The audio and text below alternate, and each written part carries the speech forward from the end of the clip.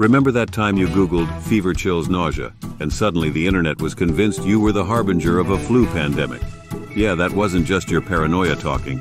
It was Google Flu Trends, a once celebrated AI project that promised to predict flu outbreaks faster than the CDC. But buckle up, because this shining star of public health is about to take a hilarious, humbling, and surprisingly relevant nosedive into the realm of AI mishaps. Imagine a world where you could predict flu outbreaks before they even hit. That's what Google Flu Trends promised. They figured if millions of people were searching for fever chills nausea, there must be something brewing. So they built an algorithm that analyzed real-time search data to track flu activity across the globe. Under the hood of Google Flu Trends whirred a complex algorithm, a digital detective constantly sniffing out clues from the vast ocean of search data. It tracked not just obvious queries like fever chills nausea, but also subtle trends in related searches, shifts in regional keywords, and even changes in search volume over time.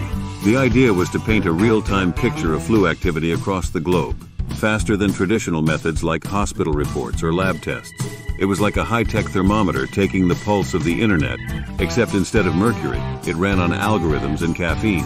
Imagine a world where a single news story can trigger a nationwide flu panic. That's exactly what happened when a popular channel ran a segment on flu symptoms. Suddenly, Google Flu Trends sensors went haywire, mistaking the surge in searches for an actual epidemic. The poor algorithm, fueled by its own hypochondriac logic, cried "pandemic" before anyone even sniffled. And it wasn't just the news. Remember that particularly dramatic winter when everyone craved the comfort of a steaming bowl of chicken soup?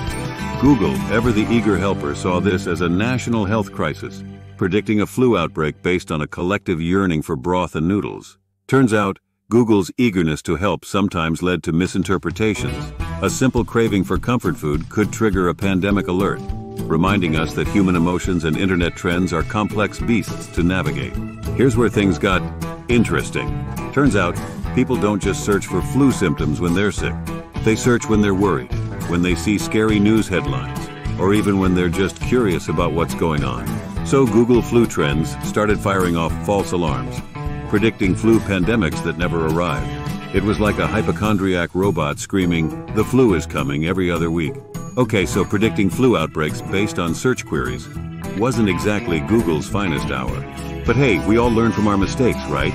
This whole fiasco taught us some valuable lessons about the limitations of big data and AI. We learned that algorithms can be biased, that correlation isn't causation, and that sometimes the best way to track a disease is, well, actually tracking the disease. So the next time you see an AI promising to solve all your problems, take a deep breath and remember Google Flu Trends. Let's be critical, ask questions, and make sure these fancy algorithms are used responsibly. And hey, if you ever see a robot freaking out about the flu, just remind it to take some vitamin C and chill. So, Google Flu Trends, public health hero or hypochondriac bot? You decide.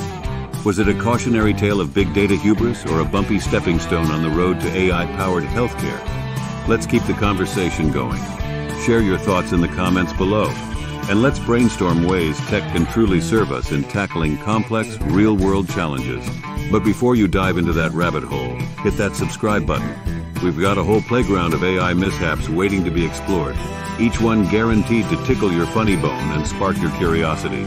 Stick around and let's keep unraveling this fascinating world of artificial intelligence, one hilarious stumble at a time. Until next time, stay curious, stay skeptical, and stay tuned.